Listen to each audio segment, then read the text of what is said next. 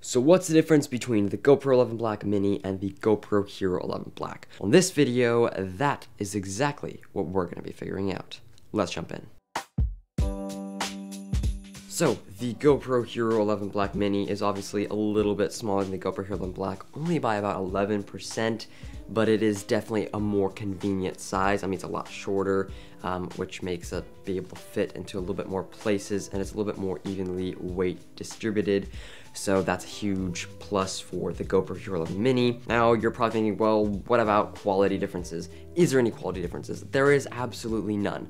The camera sensor in these two, the actual camera part, is the exact same processor, exact same sensor, exact same camera. The only difference between the cameras is that this cannot take photos due to software limitations. This could change, but currently you can only take videos, time lapses, time warps, star trails, all that, but no photos, while this you can. Now you can take photos out of videos of this, 24 megapixels photos out of videos, which is pretty good, but I would really like to see a photo mode coming for this, so hopefully GoPro can work on that.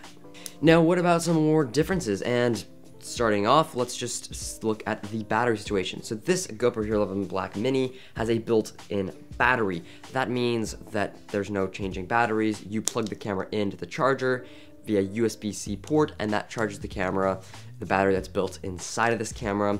The GoPro Hero 11 Black has a door here that opens up, kind of like the Mini, but it's way bigger, and you have a big battery in there that pulls out. You can, swap batteries, all sorts of things like that. So that is definitely a plus to this. Now, the next thing is that the GoPro Hero 11 Mini has no screens besides this little one up on top, but it has an extra feet of mounting feet on the back and on the bottom, while the GoPro 11 Black only has them on the bottom. So that's again another pro for the 11 Mini. However, there's no actual screen, and the GoPro 11 Black has two nice, one gorgeous touchscreen and a small little one up there. So that's a giant pro for the GoPro 11 Black, and it makes it a lot more user intuitive. You can put it in simple mode, which is really nice for beginners.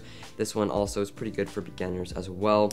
So it just depends on what you want. Now that's pretty much all the differences. Before I wrap up the video though, the GoPro 11 Black Mini, I have experienced a few glitches with it. It has been getting better with some software updates, but just to be said, this has a little bit more software glitches right now that will be fixed than this currently at the time of this recording this video. That is it for the video and comparison. I hope you enjoyed this video. I've got tons of videos on these cameras down on my channel, so make sure you go check that out. Make sure you hit that subscribe button, and I'll see you on the next one.